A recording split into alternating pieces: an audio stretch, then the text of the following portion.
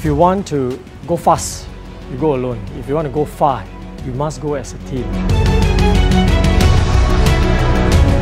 I believe that when these kids participate in competitive sports like this, they will learn life skills.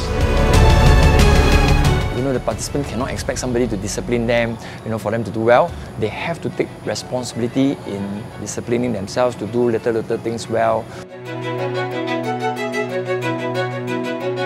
The athletics clubs will be interesting and intriguing. We'll introduce more games for these kids. At the same time, we'll work on their foundations through the Run, Jump, Throws program.